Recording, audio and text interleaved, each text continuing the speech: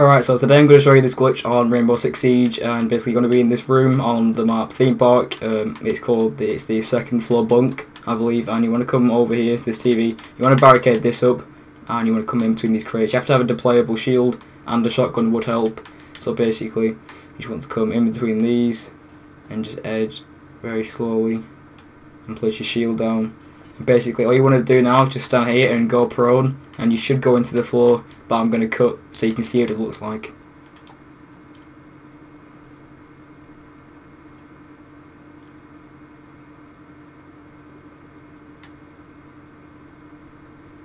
Alright, so guys, as you can see, I'm under the floor now. I'm basically under the floor of the hostage room and above the floor below. So right now you can just break out the floor. I'm still glitching around a bit, but you can basically just maneuver around like so and break out the floor.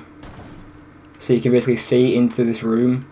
But if you're in this room, you can't look up and see me right now. You just run straight through. So you can just stay under here. You can watch that barricade, you can watch that door. And basically you can just stay here. And I think you can shoot people above, but I'm not sure about that.